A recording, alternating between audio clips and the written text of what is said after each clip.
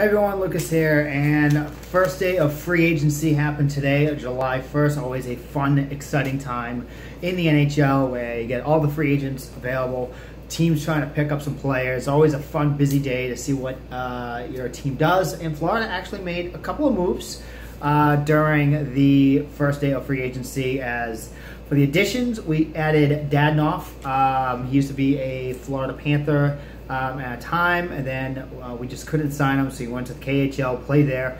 Actually did really well over there last year. I think he had like 30 goals. He set a KHL record, I believe, for most playoff goals in one season as well. So definitely a good addition. I was a little hesitant on this one because again, in the NHL, he really hadn't done much with our team. But again, seeing what he's done in the KHL, and then just seeing that he could be paired with Vrbata and Barkov, man. Now these guys, Vrbata and Barkov now have a guy around their age that's got speed, that can score. So that is going to be a really dangerous line. I can't wait to see what happens there. As obviously, we haven't signed, we could not sign Yager, so we have decided not to continue on with him as a player. So again, that's top line, man. That's going to be a fun line to watch, and I can't wait for that. Then we also signed Vrbata, a guy I wanted to sign forever as a Florida Panther. So I think he's going to be really good. I think he'll be strong on the power play. He can definitely score on the power play. Definitely see him probably on the second line with Bukestad. So Bukestad finally has a guy that can support him on that line, which will be really good for Bukestad. Finally, hopefully he can get his game elevated in there. We signed Petrovic for 1 year. Panther fans a little hesitant on that one, why we only did 1 year. But it came out that his agent and him agreed that they just wanted a 1 year, see what he can accomplish in that 1 year, and then go from there. I think the Panthers will definitely re-sign him after this 1 year is up. I think Petrovic will finally be able to prove himself as a player during the 2017-18 season. And then we finally signed, the last guy we signed was Hanley from the San Jose Sharks. He's a fourth line guy, a fighter. You know, he's got that toughness. He'll pretty much be replacing Thornton. You always need a fighter at least on your team. That's my opinion.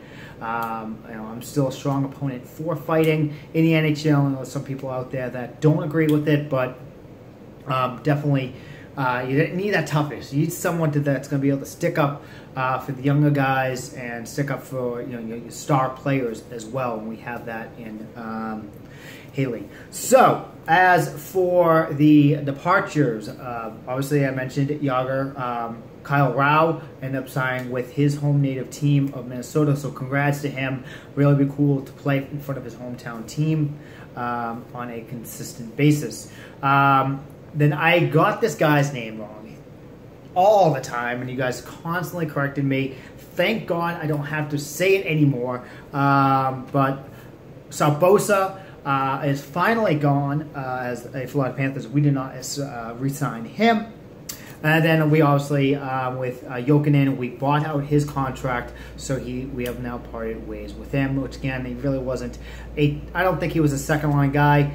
Who knows? Maybe we could have moved him to the third or fourth, but this is the direction Dale Talon wants to go with this team. This is his team again after the just debacle that happened last season. It pretty much started around this time last year, and just so many moves, so many personnel changes and stuff like that. Now Dale is finally taking back this team, making it his team again, and wants to go with the young team with emphasis on defense. But again, I think I'm gonna like the route that Talon's going right now with this team. He's really never steered us wrong except with that Bolin signing a few years ago at this time, which beyond me is why we have signed him, and beyond a lot of Panther fans, except Ralph, who continues to have a love affair for David Bolin. But hey, to each his own, right guys? To each his own. So what do you guys think of the first day of Florida Panthers free agency? You guys think Florida made the right moves?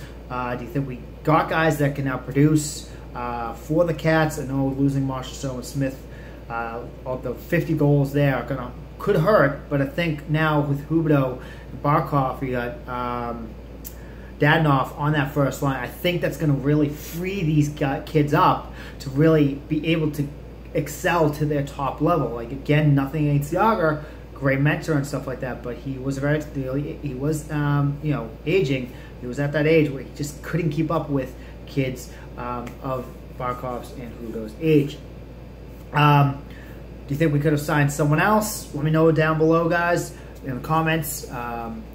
One other thing, too, I do want to announce before I close this video. I finally found out we can do live broadcasts on your phone now. So I can broadcast live now through the YouTube app, which I'm ecstatic about. I really want to do a live thing sometime with you guys, maybe during the summer.